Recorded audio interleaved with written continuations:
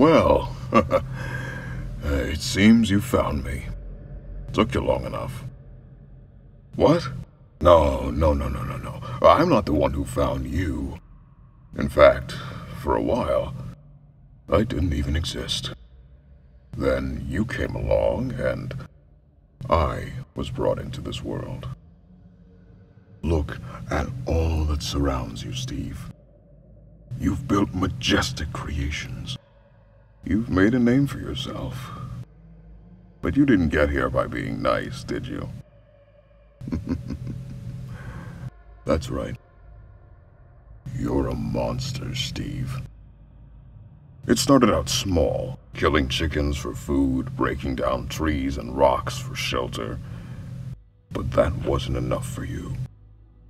You defiled the earth in search of precious ores. You invaded small towns hoping to steal treasures from unsuspecting villagers. You slaughtered innocent creatures for their meat and hides.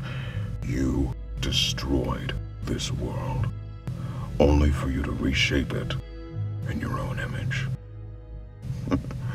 And everyone calls me the villain. Well, I hope you're proud of yourself. Now that you're staring your own avarice in the face, I hope that all of this was worth it.